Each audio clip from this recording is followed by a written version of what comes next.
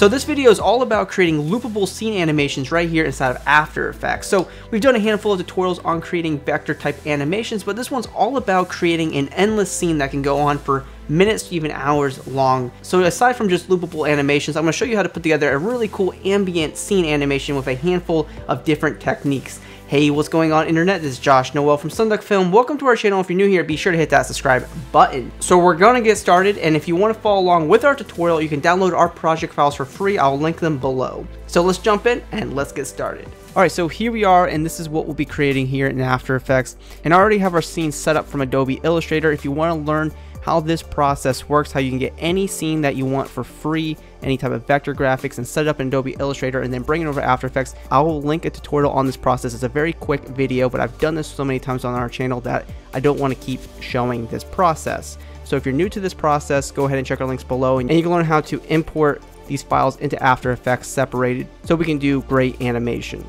So the first technique is being able to animate objects using the puppet pin tool. So for here, I have all my tree layers isolated.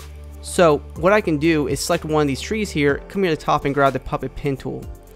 And every object is going to be different, but once you get familiarized with how this tool works, you can understand how to animate things. So for example, I'm going to click a pin out here at the top because I want to animate the top of the trees. But I also need to lock the tree in position, so I want to do like 3 more points here at the bottom. Alright, so now we have 4 points on this tree. Every object is just going to depend on what it is and what you're trying to do with this animation. So I'll hit U on my keyboard, and we'll see that we have our pins here with our keyframes. And what I'm going to do here is grab the top point and just move it over here to the left, and that's going to move the tree from the top. Then I can move forward in our timeline by say 2 seconds, and I can just move this over to animate to the other direction. So now what's going to happen is you're going to get this very subtle animation. And our goal here is to have the trees blowing with the wind, creating just some physics. And we want to keep this animation endless, so instead of just copying the keyframes, what I'm going to do is take one of our newer expressions that I've been using a lot. I'm going to alt-click the stopwatch for our position, and I'm going to type in loop out, capital O, and then I'm going to type in open parenthesis, quotation, and type in ping pongs right there. So your expression should look just like this. Put that in there. And I'll select both these keyframes, hit F9 to make them easy keyframes. So now what's going to happen is that this tree is going to animate forever.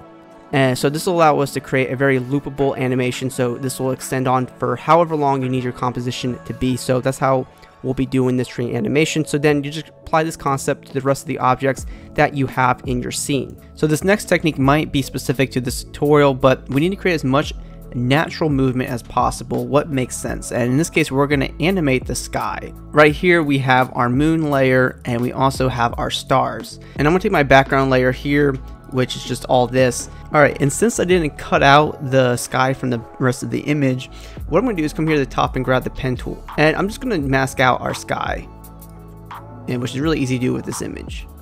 But you can separate it in Illustrator and do this much more efficiently is here in After Effects. Okay, so what I'm going to do after we have our mask cut out here, I'm going to go ahead and take our objects and duplicate it, and I'll take our top layer and put it above all of our sky assets, so the stars, the moon, and that'll be on top. Then I'm going to come here to our bottom layer, hit M on our keyboard for mask 1, and set this to subtract, and this will just be our sky, and that's completely separated. So now then what I can do is go up to layer, new, null object, and I can take all of our star layers and parent it to the null object, and hit R on my keyboard for rotation, add a keyframe for it. And I'll move forward, say maybe 20 seconds, and set our rotation to say -1x. So what's going to happen is our sky will be animating like that, rotating around the night sky, and I think that's fine. And for this, we're going to alt-click the stopwatch and type in loop out again. And we're just going to do open parenthesis and close parenthesis just like this. So this will continue the animation on forever, and it won't ping pong. So that's fine. But I want to animate the moon as well, but we need to do something a little different with this one. So we'll go ahead and create another null object by going to layer, new, null object. And we will parent the moon layer to that null. And I'll take our moon layer, and I'll just kind of hide it underneath the mountains like so.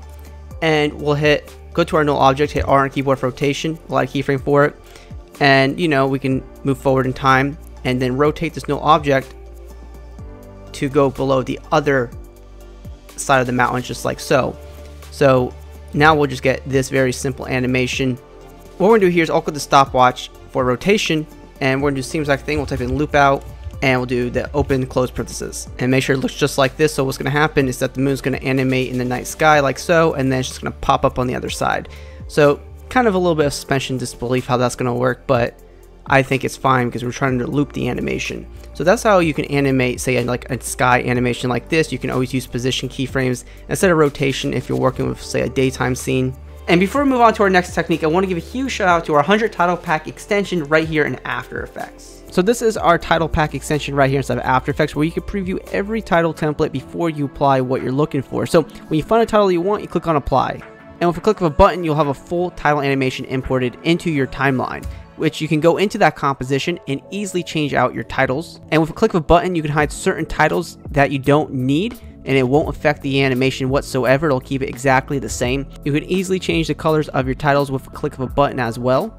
And you're able to change other parameters as needed. And by using Accent Motion Graphics from our Motion Graphics Starter Pack, you can take your work to the next level by a few clicks as well. So if you're looking to produce awesome work and save a tremendous amount of time, I will link our templates below. If you do pick up anything off our website, you will be supporting our channel, so thank you very much. So for our third ambient environment technique is being able to use Turbulent Displace for other types of elements. So for example, I have this smoke coming out of the chimney here.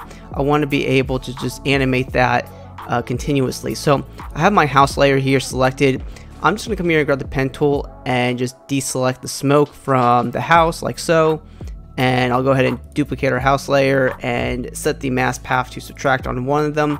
So then here I just have the smoke. What we'll do is go to Effect, Distort, and we're gonna grab Turbulent Displace, and with Turbulent Displace applied, I'm gonna set the displacement to Turbulent Smoother. I can bring down the amount to like 25-ish, and I'll bring down the size because we want to have a very minimal effect here, so I'll just bring this down. And then I'm going to alt click the stopwatch for evolution, and we're going to type in time * 300. So then this will be animating on forever. So now, so far, now we have the smoke just kind of wiggling in there, and it looks like it's animating. So we're bringing more animation properties. So Turbulent Displace is a good effect if you need to just apply some very fluid animation to one specific object. So for our fourth technique is going to be talking about lighting. So here we already have some built-in lighting from this house that we can manipulate, but also I'm talking about the overall scene as well. So let's talk about the house real quick. What I can do very simply, because these are all in the same pixel group, I'll go to Effect, Color Correction, and I can do Change to Color, which I don't think I've ever used this effect in a tutorial before, so that's awesome. I'm going to grab the From eyedropper and select the current color that's already there, and I'll come here to 2, select the previous color, and then I'll just kind of make this darker. And I'll set this to hue, lightness, and saturation. That way I know it will be affected. And simply all we have to do is add a keyframe from 2, move forward in time, and then select that original color. So now what's going to happen is that's going to do that. And then as before, we'll hit U on keyboard, bring our keyframes, alt click stopwatch, and we'll do the loop out again, but this time we will use ping pong. So now the lighting will be changing throughout the scene, and now we have a actual object that has lighting in it that's animated. But for the overall scene, I like to go up to Layer, New, Adjustment Layer, and come here to Effect, Color Correction, and we'll do a Brightness and Contrast. And we'll go ahead and add a keyframe for brightness, and we can move forward in time by a little bit and bring down the brightness of the scene or raise it up depending on what you want to do. And we'll hit U, bring up keyframes, and we'll do the same exact loop out expression that we just used, just like that, ping pong. So now the lighting of the scene will be changing very subtly, but it just adds more to the overall composition very nicely. So that's a really cool touch of what we're doing. And then let's go to Effect, Noise and Grain, and let's just add a little bit of noise to this so it's not all static. So maybe I'll do like a 7% and uncheck use color noise. Maybe we'll actually do like a 4%. Yeah, so just add a little bit more animation to our overall image. Okay, so for our last technique, we're going to create some just very subtle movements. So I'll go up to Layer, New, Null Object, and we could call this Camera if you want. And I'm going to select all of our layers that are not parented to a null object already. So I'll select all those, and I'll parent it to the null, or to the camera object that we just created. Hit S on keyboard for scale at the beginning of our timeline. We'll add a keyframe for it. And, you know, maybe we do like a 5-second push in, so we can move it in by a little bit. Actually, we'll go ahead and extend that a little bit more if you want. But, you know, we'll be scaling in, and then we'll have it scale out. So we'll click the stopwatch, and we'll do the loop out again. And make sure it's like just like that. And if you want, you can make both keyframes easy keyframes by hitting F9 on your keyboard. So now it's going to be scaling in and out for however long you need to do, which is a very nice animation. Obviously you can't just keep scaling in forever, because then you just be scaling in on, you know, a pixel.